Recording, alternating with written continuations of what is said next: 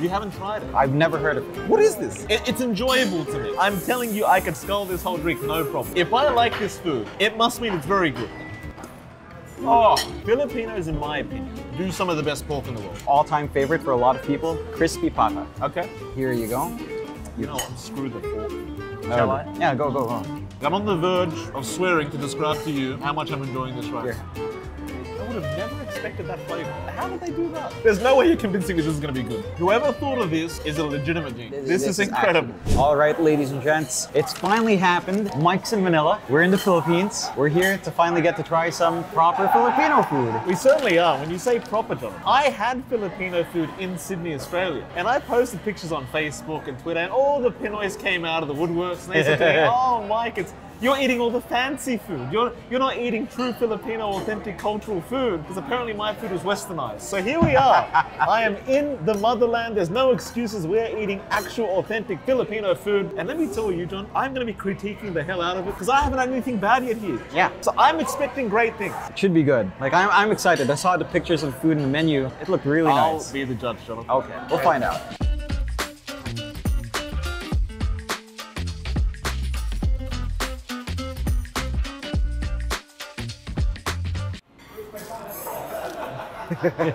What kind of annoys me is I come to countries like this, and all this food costs like no money. Yeah. And in Australia, if I ordered one dish, it would like be the equivalent of all this food. You know what I mean? When we were having some beers last night, right? Yeah. And I saw the price. This dish costs as much as that one beer. Yeah. Okay. That's it. And I was laughing at that as well. Like you thought the beer was expensive Yeah. at the hotel. All the Australians just laughed at you like, They're like, expensive. oh, it's cheap. This is cheap. What are you talking about? It's hotel beer at 250 pesos, man. No, that's not expensive for us, Jonathan. Let me tell you, that is not expensive. How do we start this feast? I guess we could try a tasting menu first. I think it's appropriate to start with something like, not the rice. To start with this is the gising gising. Okay. Now this is something that I haven't tried myself. You haven't tried it? No, I've never heard of it. What? I don't know what it is. At least, what is gising gising? It's like vegetables sauteed in like coconut milk. Coconut. I don't know what that vegetable is though. But So it's like a Bicol Express. Yeah, a little Okay. bit. So it's like, Oh, we're gonna get roasted for being very yeah, we were like, how are you guys? How are you guys Filipino? I'm from Davao, okay? Give me See, your fun plate fact, over. my wife is half Samoan, so coconut cream is something they use very often in That's Samoan good, cuisine. yeah. So this shouldn't be too different go, all right. from what I've already experienced here from the old ball and chain, as they call it. Unlike- Literally everything is coconut cream. Everything. Really? Let's have a bite and let's see what's like. It's pretty damn good. It is surprisingly really damn good. It is almost like a Bicol Express. A Bicol Express is a certain sprout. I'm gonna get roasted for that again. I'm not sure exactly what it is. It's same veg, cooked in the same sauce, but it's spicy.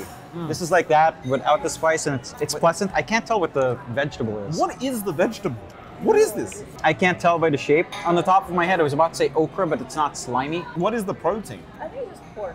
Yeah, it Oh. looks like just shredded pork. So normally, we'd be eating it with rice, but we're gonna taste a little bit of everything first. You guys pack so much flavor Yeah. into this. The Samoan food I've had, it does taste a bit more plain. Right? Really? Which is the nicest way to put it. You told me coconut cream, I was kind of expecting a similar thing where the flavor wasn't going to hit me that hard. But I don't know, I'm tasting a lot, it tastes kind of intense. The pork's delicious as Yeah. well. I don't think I've ever had pork and coconut cream. Really? If you told me that was a dish, I wouldn't believe that'd be very good. Really? But this is really damn good. We've got about 10 different dishes, so we start on another one. Sure. The palabok. So palabok is a glass noodle almost, Okay. cooked in with shrimp paste made from the shrimp head. Oh. So you see the shrimp here. Traditionally, this is served in a big thing that we call a bilawa, like a big serving for a group or a family. You have that there. You cook up your shrimps. You boil them up, right? You devein them, do whatever. Right. Take the heads off. Those heads you crush down. Yeah. And it turns into the sauce for this. Right, okay. And yeah, so you have that with the noodles. You have the shrimps, of course. You have more seafood. This one's fancier with squid. You have an egg usually. And then you have, this is bits of chicharron. So like crispy pork rinds, pork skin. Oh, So deep fried okay. pork skin, crisped up. And then you just have at it. Like That all is mixed very in. damn good. Really? Everyone hated palabok. Oh, yeah, so- Old team. Really? So yeah, so there was a talent piece we did where we did like Jollibee. They had a palabok. Now, mind you, Jollibee palabok, it's not gonna be the creme de la creme fast food, Okay. but none of them liked it.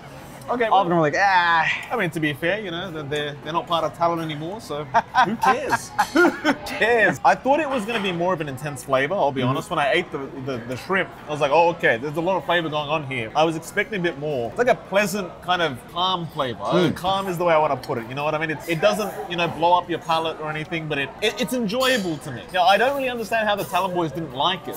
I wouldn't say there's any kind of disgusting flavor to it. It's pleasant. That it is. What's with the egg though? It's just egg. I don't know what's on top of it. What's on the red thing? What's the red thing? I've never seen that. Go take a cut, give it a shot.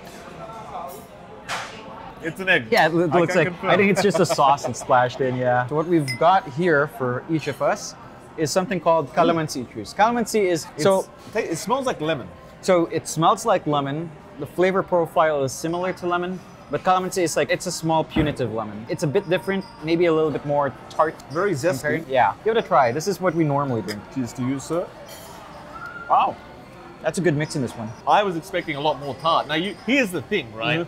Bit of a Middle Eastern background here. We tend to eat a lot of lemons. We tend to eat a lot of vinegar. This is very mild, if you ask me. This is mild. I'm telling you, I could scull this whole drink, no problem. Okay, I agree with you. It's a little bit lighter in the calamansi, It's but mild as hell. yeah, it's also not as sweet, which I prefer. I prefer it more calamansi. Yeah. So it's like, it's a middle ground. I mean, it's enjoyable. It's enjoyable. I'm thirsty. Yeah. I enjoy drinking it. That's good. Right? That's But if you good. gave me water with a lemon slice in it, I wouldn't be able to tell the difference. That's fair, that's fair. Yeah, this doesn't kick as much. We will try some sisig. Traditionally, it's made of leftover pork pieces. Okay. So it was cooked up near military base. How it was made was, the most affordable cut was the head, because that's what the Americans didn't cook. So people buy the head, use the face to cook this up. Okay. Most of the foods we've eaten so far, I generally don't enjoy having proteins like that, like the prawn head or the pig's head meat. That is something I would usually be kind of revolted by. So I'm just gonna say, if I like this food, it must mean it's very good, at least to me. Because I'm saying, even if it was like an 8 out of 10, I would be like, no. I'm fairly confident you'll like it. Okay. Because literally everyone that has had a fear of like pig head, pig ears, whatever, have enjoyed this. Normally, you have this with beer. Okay, I mean, pork is usually very good when it comes to having it with alcohol.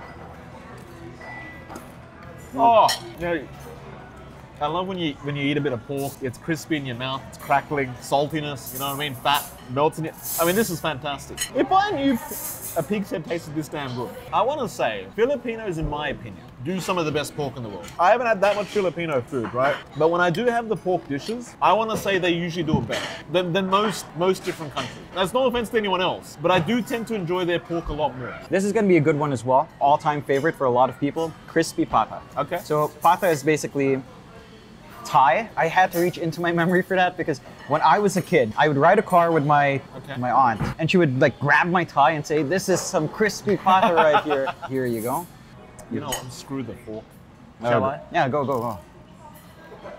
That's good. I know you had something similar in Australia. This is really good. My wife makes a lot of pork crackling, you know? Yeah. I know it's not the same thing. This is really, really, really damn good. Like, I'm on the verge of swearing to describe to you how much I'm enjoying this right Here, now. have a little bit. I hope my wife's not watching, Jonathan, because I'm going to straight up say it. This is way better. I think the moment This she is better. sees pictures, she's gonna be so jealous. I think if she tastes this, she would agree. She might need to go take some lessons from the chef. Still the Thai, which one thing we forgot. You have it with this soy sauce vinegar mix. So that's mainly our dipping for deep fried stuff. What's the texture here? Like, it's like almost like a dusty texture going on. Almost a dusty texture. I don't know how to explain it to you. It's a weird texture. Oh yeah, because I like it. it's like a dry and deep fried thing, so it does kind of crumble up. So normally you have it with a little soy sauce and vinegar.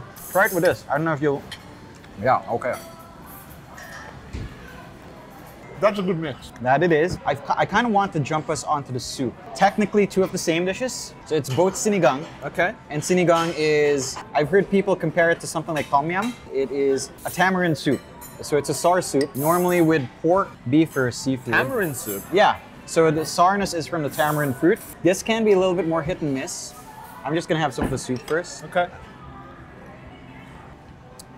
Oh, I would have never expected that flavor. How did they do that? I will say one thing. It's not as sour as I like. I like it really sour. It gets sour. Oh yeah. Uh-oh. At home, we keep it extra sour. My dad gets so mad when Now I'm you're there. turning me on, Jonathan. Yeah, no. Be careful. I have a very specific palate for sinigang, and when my mom makes it, she always asks me to taste first just to make sure it's sour enough. When it's sour enough for me, it's too sour for my dad.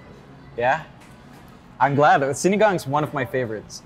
Truly one of my favorites. It's so tender. Sinigang is actually an everyday food. Talk dirty, me, bro. You know, it's like this is food that if you're in a calendaria, they normally give you a rice meal, then they'll give you soup. It's almost always sinigang or like nilaga, which is just a stew. So this is something everyone experiences, everyone loves, and It is. I love as well. Is this what you're talking? Is this the? No, the tamarind's not in there. So what is this? It's I believe that's eggplant. So it's a hearty stew. You throw a lot of veg in. Yeah, it's good. It's good. So okay, that's the base sinigang. This restaurant in particular, Manam, they have a specialty which is funny, right? This is the sinigang with watermelon. Okay. And there's a funny story about that. Watermelon? Yeah, with watermelon. There's no way you're convincing me this is gonna be good. It was yesterday, and you know we were lining up for food at dinner. We were. And Abed was there. I was saying hi to Abed and his That's girlfriend. right, we did. Right? And I asked him, okay, what do you guys think about this restaurant, Manam? Right? And they're like, oh, you know, it's good. Then the girlfriend asks me, do you like sinigang with watermelon? Like, I've never tried it. She's like, it's good. And then Abed's like, no, it's not. So this is an interesting one because I told him this would break the tie. We'll see if it gets another tie. It smells stronger. There is indeed watermelon in this, ladies and gentlemen. I believe this is a watermelon. Is this the watermelon? Yeah. Let's see what it's like. I can't believe it. It works. It's actually really works. good. I'm genuinely surprised. I thought I would hate it. The sourness comes out stronger on this one too. It really works. How does this work? Because it's juicy, John. The watermelon soaks up the tamarind flavor. Yeah. And then when you it's like, what do you call them? The bubble tea drinks. You know, Yeah. when you have the pearls. Yeah. And it bursts. The boba, yeah. Right.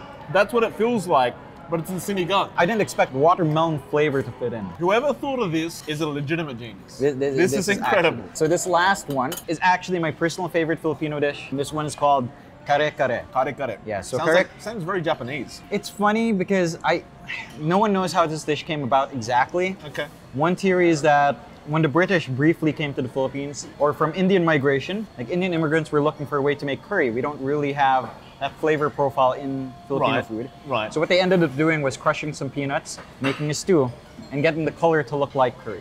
Right. So that's how the name came about. Kare kare, like curry. Yeah. Okay. So it's a peanut stew. Okay. It's cooked up with a lot of veg. It looks good. You tend to cook it with tripe. So Tripe. Okay. yeah. Now this is where things are gonna get interesting. So wait, there's one thing as well that you do with this dish. Okay. You do have it with a little shrimp paste. Shrimp? So this is called bagoong. Okay. Fermented shrimp paste. You get a little bit, mix it into your soup there. Mix it in. Yeah. Or have it on the meat. So this is just the meat. This is not the stomach. Or is this the stomach? This looks like That meat. does look like meat. This looks like meat. Okay. Give it a try. Really damn good. I like the shrimp paste a lot. I can see why you add it. The shrimp paste really elevates the flavor. Here's Let the me- real question. What? Did The I give you stomach tripe? line, Jonathan, the tripe. Put a little the shrimp paste on. Because I love tripe. The texture is a bit funky. It's a bit slimy. I mean, Not quite. it's not. I can't do it. It's not. The flavor's fine. The texture kills me though. The Yeah. texture, like. That I can understand. I don't think it's purely. It's not the dish. Any protein like tripe, Yeah. I just can't do it. I get it, I mean, I I've get done it, but I wouldn't do it again. yeah, it is a very chewy, But kind of tendon-y like the thing. pork meat with the shrimp paste and the orange Yeah. sauce here. Yeah. I don't know if we should be trying the tofu sisig as well. Why not? We could take a bite. At We're least not we'll against take a the bite. We're We'll not take a against bite. the vegetarians, Jonathan. No, we're not. Take a bite of this. This is something special. I've never tried something like this. Let's give it. I do love tofu though. Yeah, it's good. It does taste like sisig, except in tofu. I mean, I do like the original better. Oh, yeah. Obviously, with the actual protein. You know what I mean? 100%. For a vegetarian style dish, you It's really good. can't complain. It's good. It's as good as you're gonna get it. All right. How do you feel about all the food? Your first bite into like Filipino food in the Philippines. I'm legitimately disappointed that I Yeah. haven't found something I disliked yet. Point I out. was literally coming in ready to be a hater. The only thing that I feel like I did not enjoy was the tripe. Yeah. But that is purely based off the actual cut. cut. Yeah, of meat. yeah. Everything's fantastic here. I don't understand it. It's a lot of damn flavor. It It's is. a lot of damn flavor. And it's a lot of food for basically one dish in Australia. Yeah. Yeah, well, it's time to just kind of finish this all up, I guess. Yeah, absolutely. I mean, you know what, Jonathan? There is a story. And when you eat too much, you need a Oh palate my cleanser, God. Jonathan. Tell them the story I've told you. He loves vinegar. He says he can just chug it down. So let to me just- cleanse the palate, he's just gonna. When I was young, as a kid, I would get one of these little Middle Eastern teacups. I used to get some white vinegar, whatever vinegar we had. I used to pour it in the little teacup, and I used to sit there sipping it just like, I've never I used to do that throughout my whole life. I've never heard of anyone ever do that but you. What used to happen is our parents, if they weren't feeling cruel at the time, Yeah. if we messed up, we used to have to eat certain things, you see? Yeah. So they might cut us a piece of lemon, make us just rip off the flesh and eat it as punishment for being stupid. Or maybe they go pick a chili from the garden, you know, make us eat that instead. Yeah. And eventually, Jonathan, you learn to love those sickening flavors. You learn to love the intensity. And that's what's happened. Oh my god. Fantastic. So you crave for that time back and you just chug some vinegar. The color's fantastic, by the way. It really is. I'm kind of jealous we don't have this in Australia. I don't think I've ever seen pink vinegar anywhere else. You do get some coloration from chili. It's my wine, Jonathan. You do get. This is my wine. Well, there you have it. That's our first bites into this Palate cleansed. palate cleanse, and we're ready to just finish it up from here.